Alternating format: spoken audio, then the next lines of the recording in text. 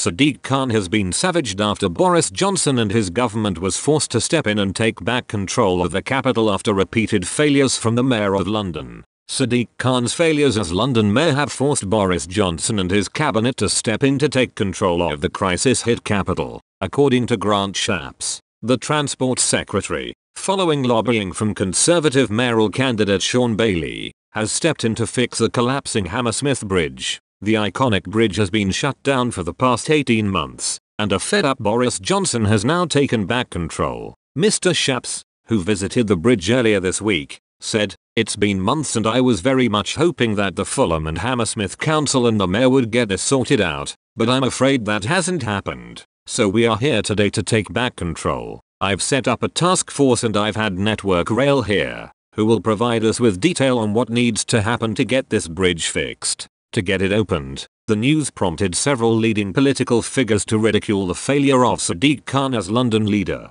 Susan Hall, leader of the Conservatives on the Greater London Assembly, tweeted, "Our missing mayor is not helping London at all. This bridge is vital." Mr. Bailey himself tweeted, "I urged the government to fix Hammersmith Bridge because Sadiq Khan wasn't going to. So I'm thrilled to announce that Grant Shapps is stepping in where the mayor failed. Ministers are now taking control of the bridge and fixing it once and for all. A clear win for residents," he earlier tweeted. "A Labour mayor, a Labour council, a Lib Dem council. Residents waited for any of them to lift a finger, but none did." A spokesman for Mayor of London Sadiq Khan rebuked the criticism, but agreed it was right that ministers had stepped in to bail out the bridge repairs. A spokesman said, "The Mayor and Transport for London will continue working closely with the bridge owners Hammersmith and Fulham Council and the government to find an urgent solution. But it's time for ministers to put their money where their mouth is." The standoff over the future of Hammersmith Bridge has erupted into an increasingly bitter political row.